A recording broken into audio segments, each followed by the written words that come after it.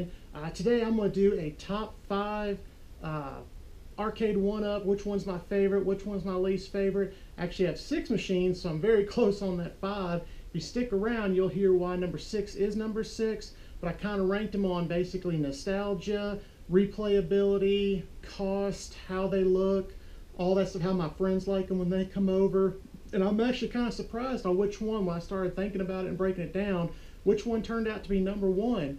So hey, when you get a chance after you see this, throw a comment down below and tell me which one's your favorite, which one you hate, of the ones you have. Let me know which one you might be getting in the future, because hey, that Buck Hunter looks pretty good, Miss Pac-Man looks pretty good. What are you looking at getting in the future? Are you going to get rid of any of your machines? Space is getting to be an issue, so you're going to get rid of any of the machines you might not like, your number 5 or 6 or 3, depending on how many machines you have. Let me know down below. Hit a big thumbs up. Stay tuned, because here we go. Alright guys, just want to start out with NBA Jam here. It's going to be number 5 on my list. It's kind of odd that this is 5 on my list considering how excited everyone was for this machine, but for me, obviously, that was one of the reasons it is number 5. This machine was highly hyped, highly anticipated, and I mean, it did really good. It delivered. I absolutely love this machine. Of course, you get the lit marquee with it, which is a plus. Of course, the riser, everything matches. The graphics look great. The nostalgia of it is awesome. I absolutely love playing this game. The big reasons it kind of didn't hit with me, the light up deck protector. I mean, it's on, it's cool, you know, not really when you're playing or whatever, but you can blatantly see the LEDs. Not super excited about that, but I mean, it's not really a big deal. You can turn it off if you don't like it, or, you know, if it's just on in display mode, no big deal. It actually looks pretty good for that, I guess. The gameplay, the playback isn't the best.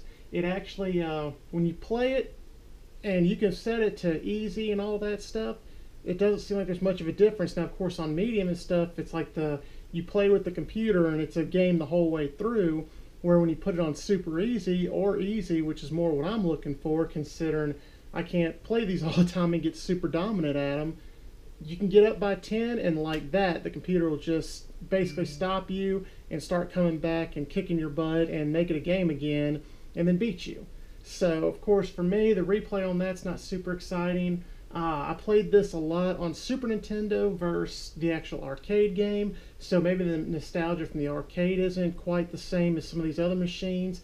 But overall, I mean, I absolutely love the machines. Number 5, even being in the number 5 spot, I know it's not the best, but that's just how much I actually do really like these machines. That NBA Jam came in at number 5. Of course, the price point, it was the most expensive machine I've got. It was the $500 machine. It came with the bar stool and everything, which the bar stool is awesome. Absolutely loved it. Should probably give it some points and bring it up some, but now everybody else that comes over, you know, this is one of the first machines they gravitate to and play, because everybody has that nostalgic feel for this one. And I still love it. You know, everything sounds good, plays good, so you have that. But I mean, just overall with the other machines, this one's actually at number 5. So now let's go on to number 4. It's kind of odd for me. Golden Tee is at number 4. So I'm a big sports guy, and the 2 sports machines are going to be number 4 and number 5. But this game, I love it, the replayability on it. This is probably one of the best ones for being able to just come back and play it more and more. The nostalgia factor on it is not really there. I know this was popular in a lot of bars and different things, but I never really played it in the bars or anything like that. So actually getting it here was kind of the first time I played Golden Tee more than once or twice, or watching it while out somewhere. So the nostalgia for this one isn't really big for me, but I still love the machine. Now that I play it, I absolutely love playing it. Like I said, it's one of my favorite ones to play here. Of course, it came with the lit marquee, the roller ball, matching riser to go with it. This one at the time was probably the highest price point one. I think it came in at $400 when it first came out, and I bought this one secondhand at $150, and then had to replace this. That's probably another point where it's number 4. I had to go through Arcade 1-Up customer service to replace this deck, and that took about 3 months to get. Trackball didn't work originally, which I don't know if that's Arcade 1-Up's fault or the previous owner, which I'm going to blame that one on the owner. But got the deck, got it fixed up, now it runs perfectly. People come over, this is another one, especially for the people who knew Golden Tee. they absolutely love this one, and they love to play it too. But it's not one. It's not, as far as my friends go, it's not one of the most popular ones. But it still looks good, and I absolutely love it. What do y'all think? Golden Tee number 4, too low, too high? We'll see. So coming in number 3 on my list of my top 5 favorite machines here is actually going to be Pac-Man. Now, of course, with nostalgia, this one is actually probably one of the most nostalgic. I've got 2 other ones that are ranking higher that are a little more nostalgia for me. This game, I think, was a little bit ahead of my time. I was more, I think, when Miss Pac-Man came around and stuff, but I still love this game. My wife absolutely loves this game. This is her favorite, so probably number 1 for her. But for me, that's where it kind of sits with this one. It's the HSN version, and it's got the lit marquee. The graphics are beautiful. The riser is awesome. Of course, now with these and like this one, the game lineup just isn't there. This one has basically one good game. It stays on Pac-Man. Everybody plays Pac-Man, so I basically paid $400 for this machine just to have Pac-Man. And then, of course, what else is disappointing is now they have Miss Pac-Man, and it has like Galaga and stuff on it. And I think some versions have Dig Dug on it. So it's like, well, I could have waited and paid, what, $400 or $500, or paid $100 more and had the Miss Pac-Man machine with all the bells and whistles, but instead I have this one, which I might sell it and get the Miss Pac-Man, and I'd be a little happier with it. Maybe the rankings might change with Miss Pac-Man. Don't know, but anyway, we're talking about this one. I mean, it's a beautiful machine. It's Pac-Man. You can't go wrong with Pac-Man. It is one of the more popular games. When friends come over, of course, you know, it hits them in the nostalgia feel. It's a pretty easy game to grasp onto and play. The replayability is not super great on it to me. I mean, you can only do these mazes so many times before you're like, all right, I get it. Ghost, guy chewing up candy. Awesome. So, but the sound's great. This is one came with the toggle, so you can actually, you know, go back and forth on the volume, and I do like that feature. So, hey, you know, that was a nice upgrade for these machines, and I think this was getting close to Gen 3. And hey, it's a beautiful machine, and I like it. Nostalgia is great, but there's just 2 more that I like better. So let's go on to number 2. So, number 2, and it should be no surprise to anybody who knows me or watched any of my videos, it's going to be the Teenage Mutant Ninja Turtles. The arcade game, the nostalgic feeling on it is just huge with me. I absolutely love playing this game in the pizza type places and what we call the Fun Time USA celebration stations, what we had. Love playing this. This is one I always begged for quarters to play and stuff. It's a beautiful machine from Arcade1Up. It was their first 4-player machine. It's actually just big enough to fit 4 players on here, so that's pretty cool. Let's see, what else? So the graphics are beautiful. It came with the custom riser. Of course, not much to say about that, but this one actually, compared to Pac-Man, this one has 2 games I love playing. Now, Turtles in Time played on my Super Nintendo, and that was more of that than an arcade game, as I'm sure some of y'all will know and remember that this version we played on the arcade. Turtles in Time was played more on prior Genesis and Super Nintendo stuff. Where do y'all remember it from? That's where I remember the Turtles in Time from, was more from the games, not the arcade. But I absolutely love this game. This one came in at $300, so that might be another reason it gets number 2, because it was on the cheaper side than the others, but of course you don't get the lit marquee. This one's not Wi-Fi enabled or anything like that, but it's just a machine. And Turtles I grew up with. Turtles were my thing growing up in the 90s. Absolutely loved them, saw all the movies and stuff. So this one just hits you right in the feels, or hits me right in the feels. Absolutely love it. The replayability on it's not great, but if you just want to kill some time, you know, maybe you're watching a game or something and it's halftime, you want to kill a few minutes, hop over here, pick your turtle, go to it.